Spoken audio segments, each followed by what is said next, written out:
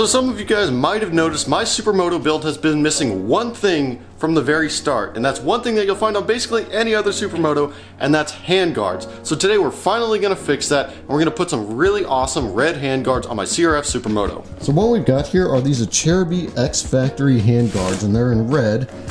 And the reason that these took so long to get here is because these were actually back ordered for quite a while. So Acerbis had to make these. So these were supposed to be here about 2 months ago, but they're here now, and you can see they've got a nice red finish, and they've got carbon, like a carbon finish. I don't think it's real carbon, but it's got a nice carbon finish right there. And same thing right there. It's got a nice carbon finish. I'm not sure how well you can see that, but got a nice carbon finish, and it should go well with the red accents that I have on the bike, like the radiator louvers, as well as the handguards, levers, and the little red Honda sticker. As far as I can tell, installing these should be pretty easy and straightforward on just about any bike. We're gonna have to, I believe, cut the end of the this rubber grip, and then there's gonna be a little bit that goes inside the tube there, and then it also mounts a little bit further in over here on both sides. So I guess the first step, we're gonna have to go ahead and cut the end of this, that way that it can slip into the bar.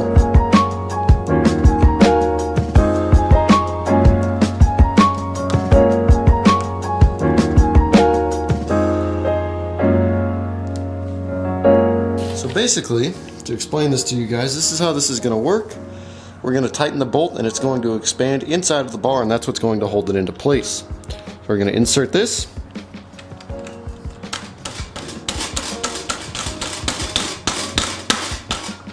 That's inserted all the way. What we're gonna do here, we're gonna tighten this down a little bit. We're not gonna crank it down just yet, but we're just gonna get it in a little bit. And then we're gonna move on to the other part.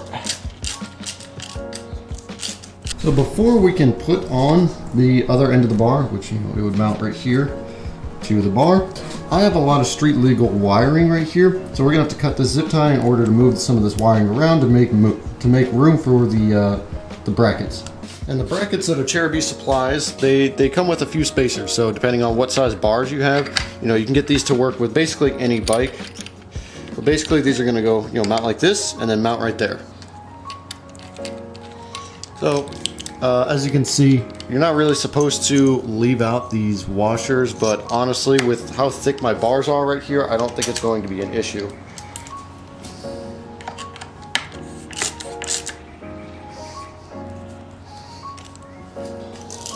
Alright, with that tightened up, we can go ahead and tighten up this end. There you go, we can see we got one side mounted on. A little bit hard to see, sorry for the background being so overexposed there, but you can see these are all the way on. So really, these are pretty simple to install. I mean, basically just one bolt here, 2 bolts here that clamp onto the bars. So the only real difference while doing the other side is that on this side we have the throttle tube to worry about, because remember, this is where your throttle side is. So we may have to move the controls inwards a little bit in order to make room, but we'll find out here in just a second once we cut the end of this off.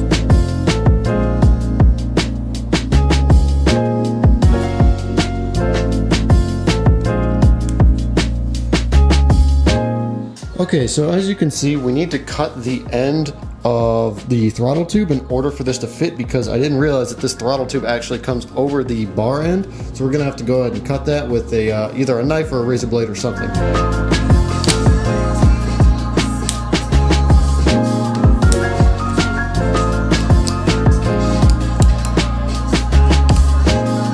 Okay, so as you guys can see, this wasn't exactly the right way to do it, but I was able to get this cut with a razor blade. So now we can go ahead and continue with the install. It's going to be the same thing. We're just going to go ahead and tighten this down just a little bit, and then should be pretty much good to go. Get the other bolt in. We're just going to snug this down. Not going to crank it down super tight just yet because, well, there's no reason to. And as you can see, I'm not sure how well you can see, but throttle tube moves. It's not blocking or contacting that at all.